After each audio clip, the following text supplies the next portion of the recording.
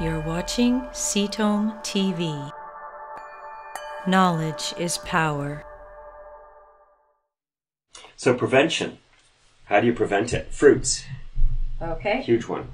It's one of the things we see a lot in, in people that smoke and then also get cancer or lung cancer, is they don't like fruits and vegetables. And this is so typical. I hear this all the time. We'll speak to patients and we'll say, so what's your diet like? Oh, my diet's great. Okay, well, here's the foods that will prevent your cancer. Oh, I hate all of those foods.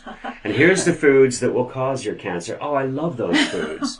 It's just classic, And so if you have the information, teach yourself to like the foods that are going to prevent the cancers you don't want to get. Or maybe find ways like, shakes or, Make it interesting. Supplements or something like that to exactly. get them in easily. Exactly. So fruits and vegetables, huge preventative factors there. Okay. Berries, probably one of the biggest factors in preventing lung cancers is berries. And we went over phase 1 and phase 2 enzymes, but I think we should probably do a video just on that alone. So as you know, berries inactivate, they have these plant phytochemicals that are able to inactivate the damage done by free radicals. And free radicals are caused by the breakdown of many carcinogens and xenobiotics, as we call them, drugs and so on. Anything with a hydrocarbon ring can be broken down into a epoxide, which is very damaging to DNA and causes mutations.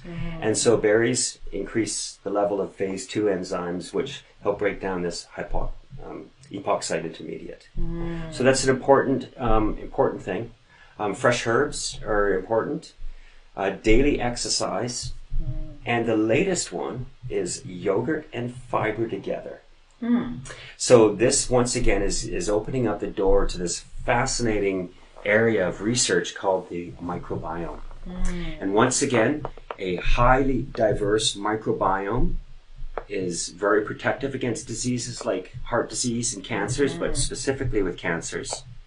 And a less diverse microbiome is going to be causative and creates a lot of processes that leaves you more vulnerable. Leaves you very sensitive to cancer development. And so a recent study looked at yogurt and fiber, because yogurt is a source of probiotics.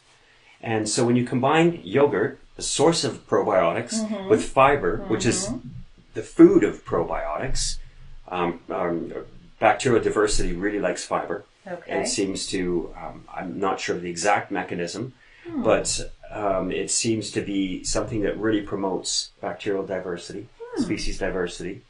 And so this combination of yogurt and fiber actually reduced the risk of lung cancer by 33%.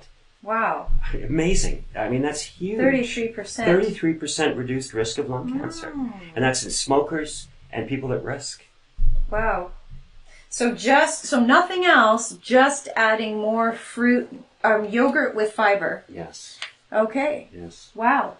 Yogurt So I might every day. I might have some toast and some yogurt, and that's yogurt, my so the yogurt, or fruit, because fruit has fiber. The yogurt with berries and bran and fiber.